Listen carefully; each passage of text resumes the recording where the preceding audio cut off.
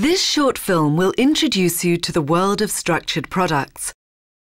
It will familiarize you with certain key terms like risk and return, diversification, payoff, put and call options, and structured products.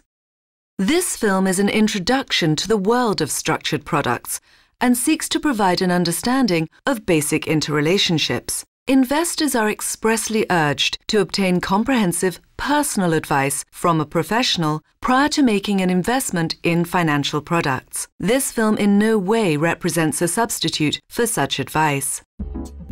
The focus is on our investors who are looking to increase their assets by investing them sensibly. We'll approach the topic in 3 steps: asset classes, derivatives, structured products. Let's first have a look at what our investment options are. Regardless of the type of assets invested in, higher returns require a willingness to accept correspondingly higher risk. But our investors want high returns with low risk. One way to solve this is with a portfolio, i.e., a combination of a variety of assets.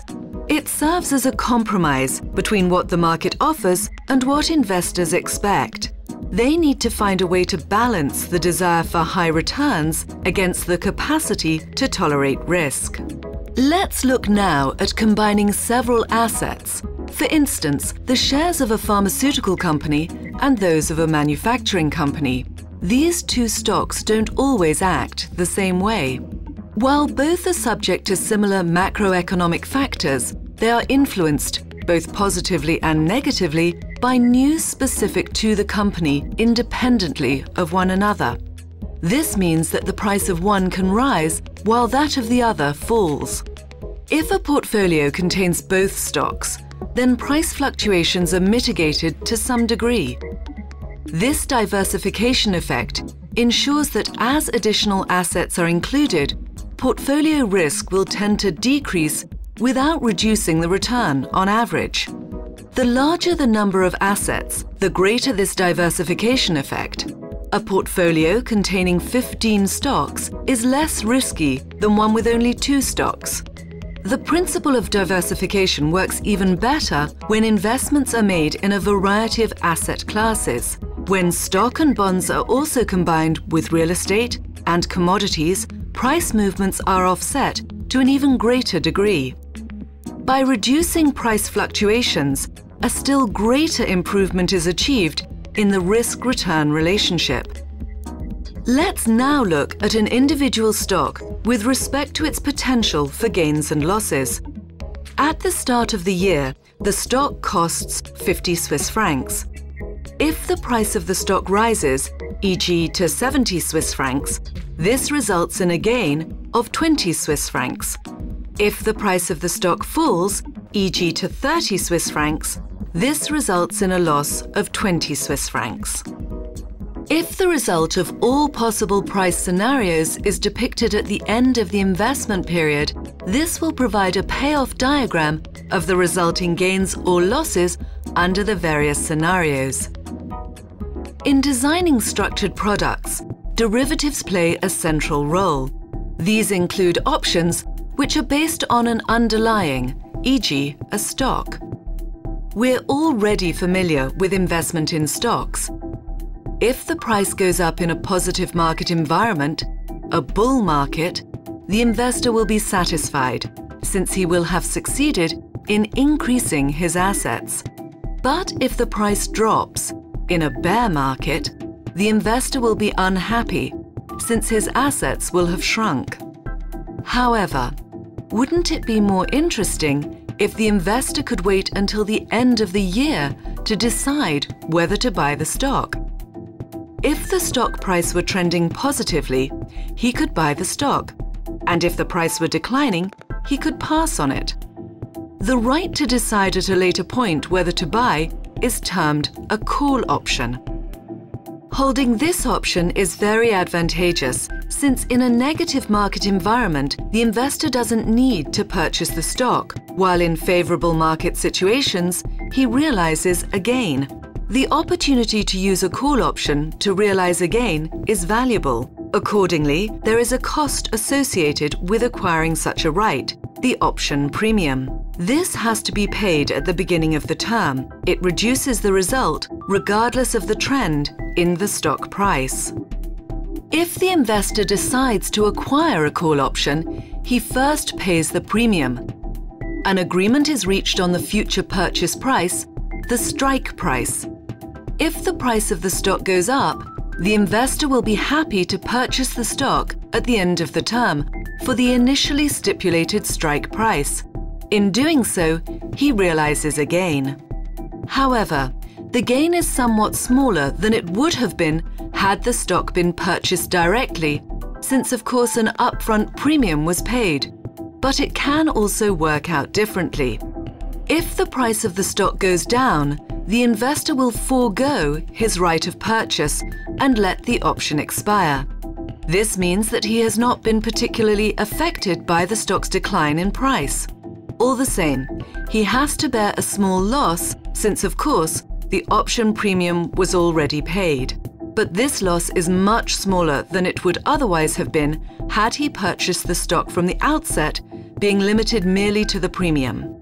In this case, he doesn't suffer a total loss thanks to his investment in the option. Thus, a call option is always interesting when the price goes up. But we can also acquire the right to sell a stock at an agreed strike price. This type of contract is termed a put option. A put option is interesting when we have negative market expectations.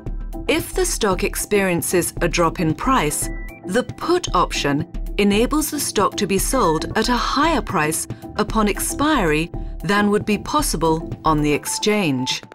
If, on the other hand, the price of the stock goes up, it would not be worth exercising the put option, which would then expire. Here as well, the premium is paid at the beginning, representing the maximum possible loss that could be experienced. Structured products are financial instruments that have special qualities. They offer various advantages for investors. They often consist of combining underlyings with one or more derivatives. Structured products constitute independent securities and harbor issuer risk, comparable to a bond. The structured product is purchased from the issuer, for instance a bank, and has a fixed term. When the structured product becomes due, the issuing bank disperses either money, underlyings, e.g. shares of stock, or a combination of the two to the investor. There are four main categories of structured products. Each of them fulfills different investor needs. The first category covers capital protection products. They enable participation in an underlying and, at the same time, offer protection for the invested capital, e.g. at a level of 95%. This capital protection can be improved still further by foregoing some of the potential gain. While investors expect the market to rise, they don't rule out price declines either. If the market goes up, the investor realizes a gain. If it goes down, the loss is limited. In the latter case, the investor gets a return of 95 Swiss francs on his investment of 100 Swiss francs, with the maximum loss being limited to 5 Swiss francs. In order to limit losses, the investor has to sacrifice only a part of the potential gain. This rules out large losses, even if the price of the underlying should drop sharply. The second category covers yield enhancement products. Investors who tend to assume that markets are trending sideways would nevertheless like to increase their earnings on the stock markets. With a yield investment product, they realize a gain even when the price changes very little, if at all. If the price of the stock goes down, so does the price of the product, although less sharply. However, in a strongly rising stock market, this product has only limited benefit since the potential gain is limited as well. The third category covers participation products. The focus of these products is on diversification. They permit low-cost, transparent participation in markets to which many investors have no direct access. As we've seen earlier, this enables portfolio diversification to be substantially improved. In this way, investors are able to take part with little capital in current trends in entire markets or sectors and, through indirect investment, achieve broad diversification in stock, commodities, and real estate markets. This can bring large gains as well as losses. Finally, the fourth category covers leveraged products. Investors who have a clear market expectation, whether upward or downward, invest in leveraged products. These enable disproportionately large returns to be achieved if the expectation materializes. If the expectation does not materialize, the resulting losses are disproportionate to the same extent. Leverage products often consist of normal put or call options that are issued as independent securities, so-called warrants. In sum, the structured products segment offers a large choice of solutions that can meet virtually every investor need.